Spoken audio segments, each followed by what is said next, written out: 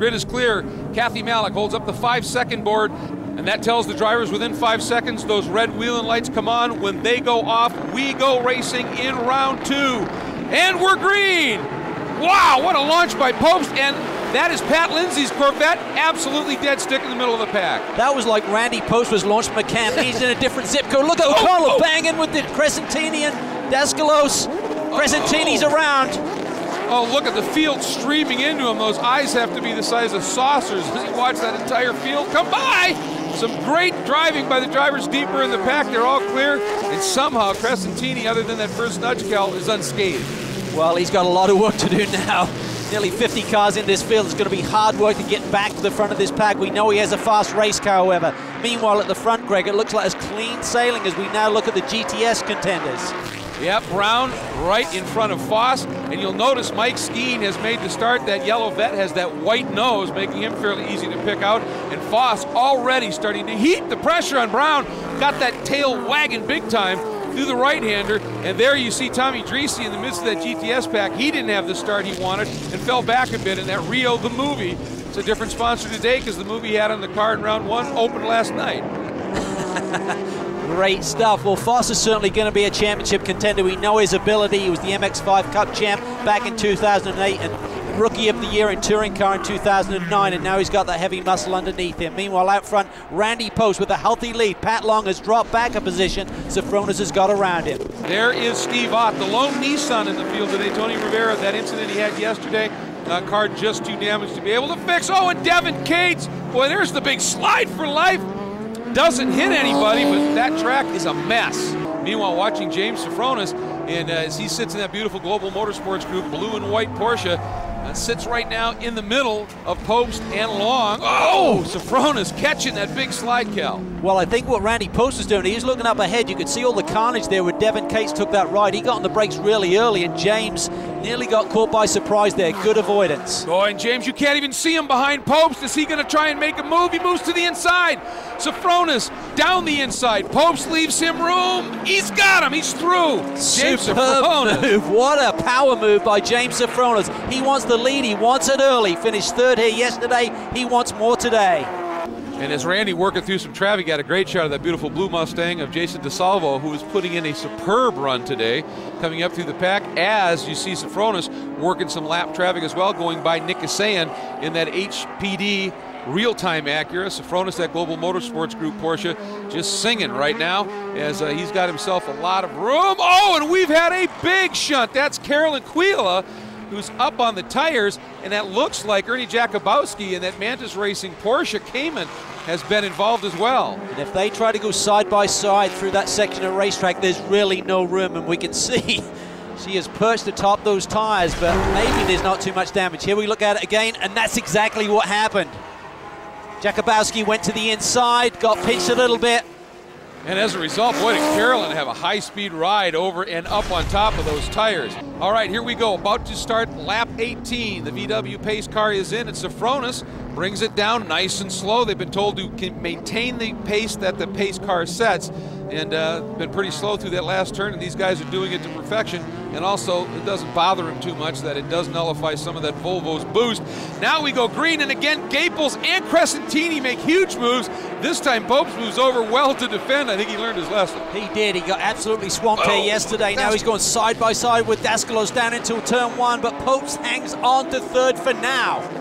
Wow, and you also saw Crescentini going in way deep on the brakes. It got those two caddies kind of shifting offline just a little bit. There is Dino. Remember, after that first lap start moment in turn 1, he's come all the way through this field.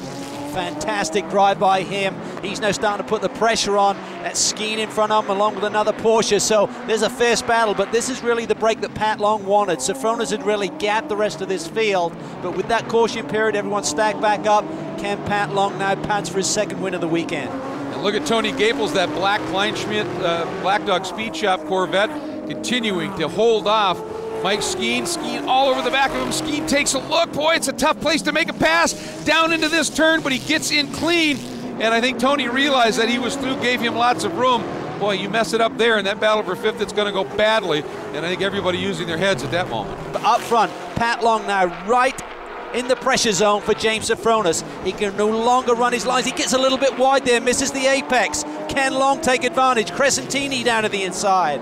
Oh, and Paul Brown damaged to the left front corner. It's cut the tire down, and that is smoke that is pouring off of that damaged wheel. He's just trying to limp it around to the pit. So after a great run yesterday, our pole sitter struggling. Cal, here's what happened. Goes down to the inside of turn 8. There's not enough room there, clips the car. And then coming onto the back straightaway there, just runs out wide. I think he might have brushed the wall there, and that's what cut down that tire. He's close to pit lane, but it's still going to cost him valuable time. And these teams really aren't geared up to make fast and rapid tire changes, so this is going to cost him monumental track position right now. Meanwhile, Eric Foss, unbelievable drive he's put in at with Paul Brown's problems. Remember in that number 50 we saw with the damage, and that is, I think Nick Asayan has gone around over in turn 1, also in that GTS category. That Eric Foss now has a fairly comfortable little lead in at this point. Asayan, don't know if he got any help, Cal. We're going to take a look and see if we can figure out what may happen. Yeah, coming down into, DeSalvo there got into it with another Mustang, and that got into Nick Asayan. Really just an innocent bystander on that one for Nick, but he loses many positions there as you can see the field stream by. You are watching an interesting development here. James Safronis, Calvin, he has caught some serious traffic here. He gets by cleanly. Boy, he may have needed that. Let's see. Yes, Long able to sneak through as well, and another nice move by Safronis, but Long is able to follow him through. That big margin Safronis had is gone. It is gone. It basically went away after that caution period, and Pat has really stayed within a second or so of the rear bumper of that GMG Porsche. Oh, Popes! Major damage to the right front corner. What a surprise. The guy who's won every time he started on the pole here at St. Petersburg. It's not going to happen again. Oh, serious contact, as you point out. The only question is, was he helped or did it happen on his own? The car, he's trying to get it, I think being Randy Popes, he's just trying to move it out of harm's way and get out of the way of oncoming traffic to let this race be able to continue, but that is one damaged Volvo. Well, he's got three-wheel drive right now because one of them's not working, that's for sure. Steam emanating out of the hood. That car has been seriously harmed. And the good news is, obviously, if Randy was able to drive it away, he's doing okay. Let's see if we can suss out what happened here, Cal. Yeah, we're on board with him now as he's going through turn 3. Oh, and he just gets wide, just didn't have the grip.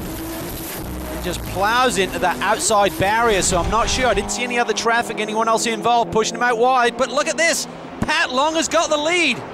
Well, we saw them in some serious traffic, and Long able to get through. See if we can find out what happened. On board with Safronis.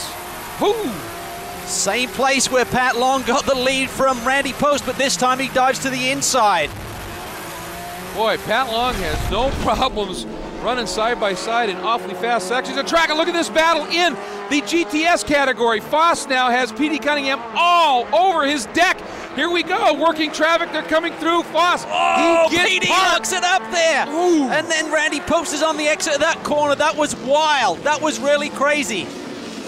Let's see, that's Mike Skeen coming by, and that may have actually helped Foss because there was nothing P.D. could do with Skeen coming up the inside. He had to wait. Foss able to hang on. Now as they work through the very tricky S's section here on this St. Petersburg street circuit, and Foss showing some smoke as well. He does, but P.D. Cunningham knows there's strengths and weaknesses with his car. But meanwhile, back up front, Pat Long is now feeling the pressure from Safronis once again. This traffic again plays a factor. And it is going to be Long. Oh, and he got through that car in perfect position, and it really parked Safronis. And Safronis, as a result, lost 3-4 car lengths, Cal, and the white flag is coming out. 1 lap to go. The question is, can they catch Long? And if they catch traffic, can Long defend? Well, he's got the experience, certainly. He's one of the masters behind the wheels of one of these Porsches. He's really established himself as one of North America's leading lights in sports car racing. Has won all of the big endurance classics, and now on his debut at St. Petersburg for this True Speed team, he's looking for his second win of the weekend. A great run so far, but there's still half a lap to go. Anything can happen as he really gets on the power early. Safronis looks to the inside. Oh, traffic right there. One of the Momentum Camaros. That's Artie Topi in the Momentum car, parked Long, but then when they went through, it's a section of track where nothing Safronis could do, just not wide enough to try anything, and he stays tucked in behind Long. Pat Long's in one of the 2010 Porsches. That number 14 of James Sofronis is one of the new 2011 cars. There's not much difference between them. As you can see, they're going neck and neck here for the victory with just a few corners to go. Heading up into that very quick right-left combination. That is 11 there, then 12 to the left, and it's all about now, and there is some traffic. It depends on the launch out of this turn. Doesn't look like Pat's going to get hung up, exiting the corner.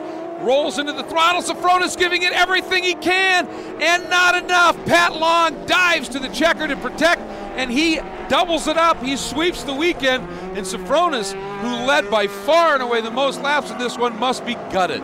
He really has to be, man. It looked like he had the race under control. That caution really erased the lead that had built up over the rest of this field, but Pat Long using his experience, and now Foss coming through for that GTS victory. He's got a car in between he and Cunningham, actually a few cars, so Foss is going to be able to hang on, as up front you can see all the smoke from Long's car, and watch for it here. There is Petey bringing it home in second, and Eric Foss.